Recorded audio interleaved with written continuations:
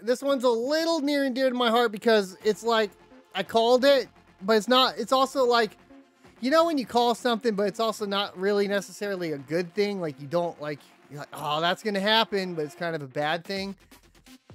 This is kind of that feeling. The Fed is going to launch instant payments with the FedNow system in July. This will eventually get tied into, inevitably, a CBDC, a central bank digital currency. This is kind of the beginning of the end of the US dollar as paper money. And I know a lot of people think that's not going to happen, but it is. I'll say it right now.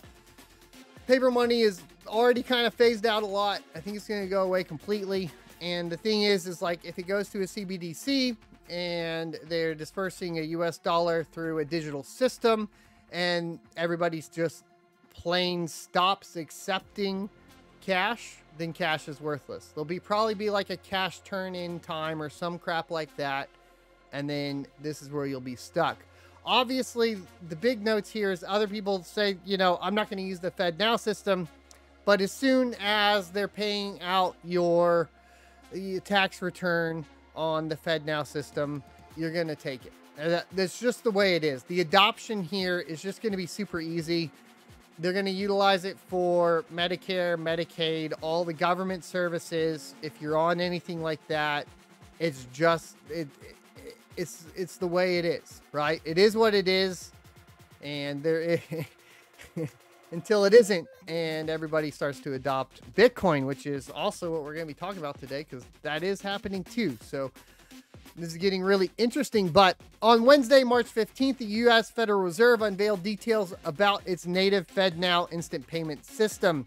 The service will launch with a robust set of core clearing and settlement functionality and value-added features. Additional features and enhancements will be integrated with future releases to continue checking the safety, resiliency, and innovation of boxes.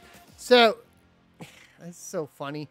The thing here is they're going to use basically an outdated digital system, in my humble opinion, but we'll see if we get some more details on that. And they're going to try to convince you that it's more secure to hold your funds in the FedNow system that is directly tied to the Federal Reserve and bypasses banks, as opposed to holding it in banks. That's going to be the first step. And the thing is that you need to realize about this is that I posted this on YouTube in the community section earlier, but this is going, the first battle that's happening, and you can already see it happening right now, is it's going to be the federal government or the Federal Reserve, whatever you want to call it, right? You can detach it from the federal government as much as you want with names. It's still the same thing. The thing is, it's going to be consolidation of the entire banking system into that. You'll be a direct connect. We are going the incorrect direction. So if you're into Bitcoin and cryptocurrency, you're probably familiar with the idea of decentralization and how important that is, right? Decentralization is what everybody preaches. That's important because you're held accountable by the network and a great number of people and nodes that are running this and finding consensus. The more people that are providing consensus, the less likely there is for basically effery, right? I'm trying not to curse anymore on this YouTube channel thanks to the new algorithm, but you get my point.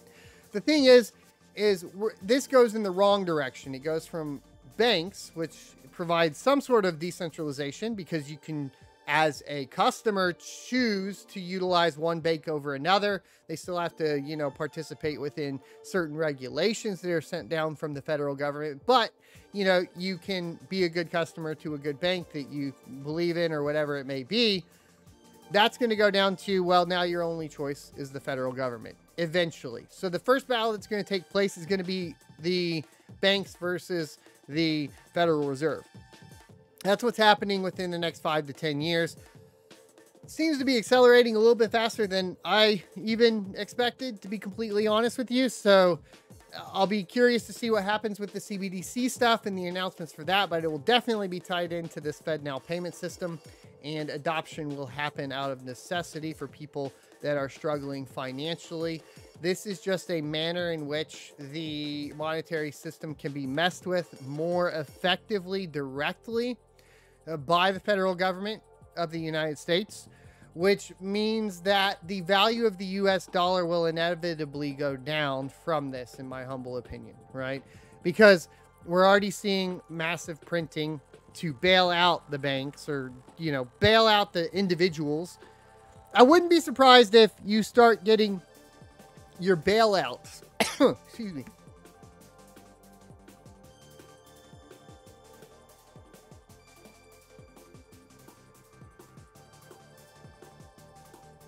I wouldn't be surprised if you get your bailouts or your reimbursements from the failed banks through the FedNow system in the future as well. According to the press release, the Fed will begin the formal certification of participants in the first week of April. Notably, early adopters will complete a customer testing and certification program in order to enable transactions via the system. In June, the Fed and certified participants will conduct production validation activities. This will be done to confirm the readiness for the final launch in July.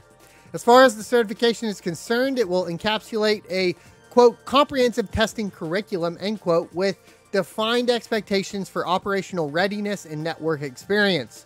The press release outlined that many early adopters have already declared their intention to start using the service in July. In fact, they include a diverse mix of financial institutions of all sizes, the largest processors, and the U.S. Treasury. Wow. Ken Montgomery, Montgomery, the first vice president of the Federal Reserve Bank of Boston and FedNow program executive, said, we couldn't be more excited about the forthcoming FedNow launch, which will enable every participating financial institution, the smallest to the largest, and from all corners of the country, to offer a modern instant payment solution. I'm sorry, Mr. Montgomery, but we already have one, and it's called cryptocurrency, and the people run it. We don't need your FedNow payment system. We already got a system that we're trying to adopt. Seems to be getting adopted more the more you mess with the banks and do stuff like this. So fair warning. Furthermore, he urged the financial institutions, to partners to move full steam ahead with preparations to join the FedNow service. Montgomery also went on to indicate the availability of the service is only the beginning. According to him, growing the network of participating financial institutions will be the key for it to thrive. And this is where the battle takes place, right? If they start replacing it, the banks that participate in federal credit unions that participate, well, that's one thing. The ones that don't, well, maybe we see them go. Maybe we're already seeing that culling now.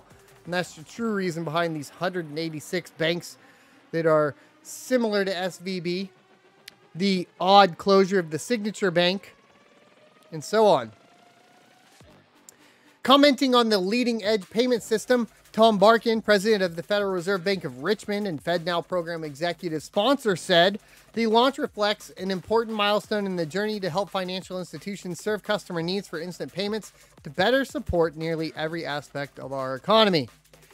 Our economy, referring to the Fed's economy, not to the people's economy. Remember what happens here, too, is there becomes a restriction between what the... how do we put this? What the institutions have access to and what the people have access to. And the problem is here is this gets really awkward really, really quickly, especially when we already start to look at like Venezuela and Argentina. The individuals moves into stable currencies or cryptocurrencies in general to protect themselves. And no matter how many restrictions that keep getting put onto cryptocurrency, either by the UN or by the individual country's governments or by the banking system, that if you oppress the public enough and you don't keep the economy propped up enough, you're going to have a natural departicipation, is I guess what we could call it, from that particular financial system. So this is actually risking, you know, in my humble opinion, it's more risky for the US dollar and its value than it is good. because what you end up having, like I said, is this departicipation effect that can begin to take hold, especially if it coincides with the shuttering of the banking system and the printing of dollars, right? The devaluation of the US dollar. Thanks for checking out this clip from the Crypto Mining Show. You can check out the full episode here or more crypto content down here. Also, I'd like you to check out my locals page at sonofatech.locals.com, where you can become a member for free or choose to be a $5 a month supporter that unlocks additional content.